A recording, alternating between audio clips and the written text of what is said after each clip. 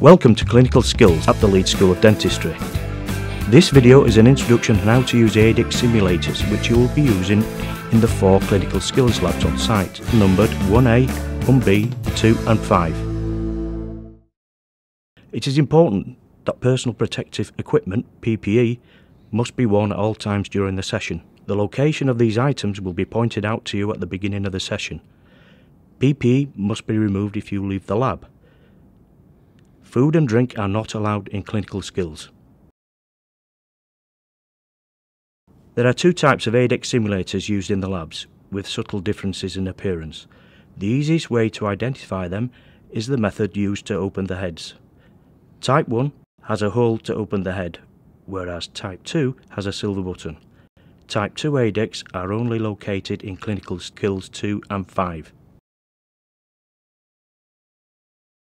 On arrival, you must sign the attendance register. You will be asked to take a box from a rack which contains the handpieces for the session. Take the one with the same number as the unit you are sitting at. The box will contain high-speed and low-speed BURS and high-speed and low-speed handpieces. On your unit there will be 1 mask, a set of jaws, a wastewater bottle and 1 set of instruments numbered the same as your unit. There will also be a fresh water bottle pre-mounted on the unit which provides water to the 3-in-1 and the high-speed handpiece. Please mount the wastewater bottle on the unit, taking care not to trap the yellow pipes.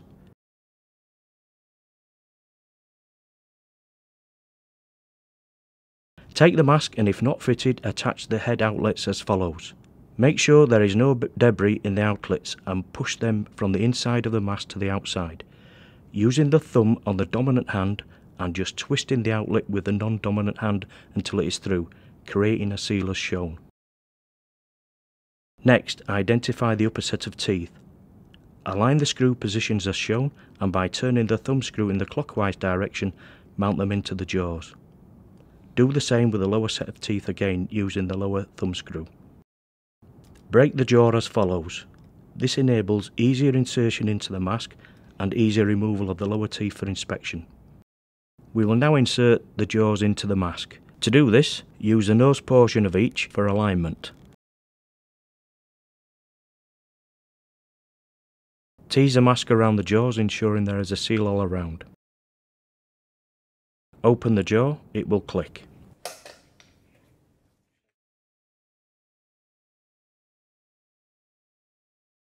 To aid fitting, we must move the unit to a comfortable position. First, switch the units on. Type 1 switches on here. Type 2 switches on here, either to the right or to the left. On the torso of the units there are 2 buttons. The right, when pressed, enables you to move the unit forwards and backwards. The left allows you to move the unit up and down. You must keep the button pressed until the position you want is reached. To open up the head of the Type 1 ADEC, simply lift the head up. On Type 2, press the silver button at the left side and at the same time lift up. We now need to align the 2 holes on the top of the jaws with the 2 pins on the unit. When they are aligned, use the large thumb screw to secure the assembly to the unit. Type 1, simply flip the head closed. Type 2, press the silver button in and press the head closed.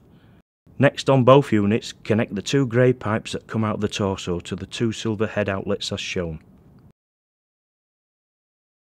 When in position, you may want to rotate the head for easier access. To do this on Type 1 ADEC, open the head as in the previous instructions and loosen the flat thumb screw with the yellow dot. Rotate the head to the position required, then tighten and close the head. On Type 2, open the head as in the previous instructions. Locate and remove the pin. Insert it in the capstan. Loosen and move to the position needed. Tighten, then replace the pin and close the head.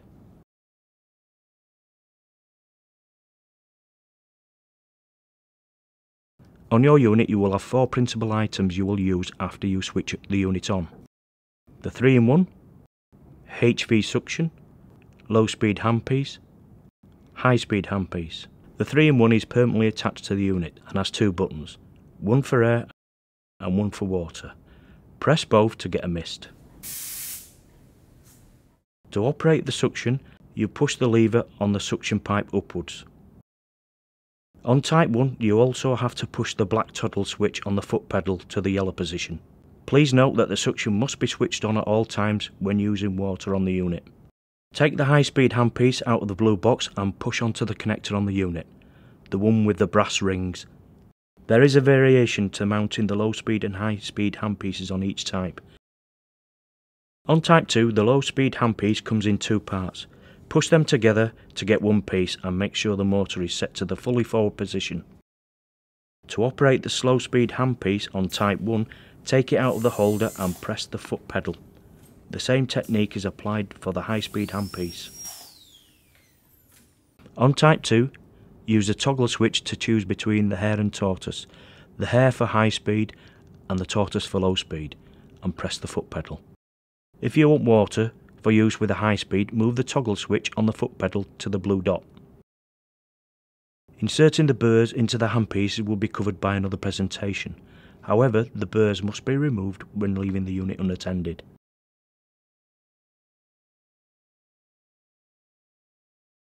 To disassemble the handpieces, if the connectors have black dots, squeeze these and pull apart. If the low speed have been screwed on, unscrew and remove. On type 1, the high speed can be removed by pulling back on the collar.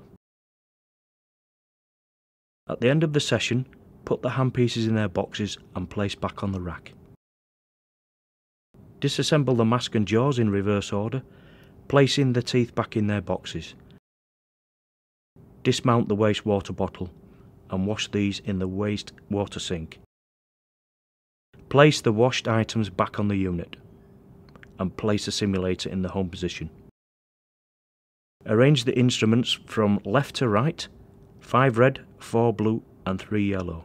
You can then get your unit checked by a member of staff. For further information, advice and guidance, please see a member of the clinical skills team.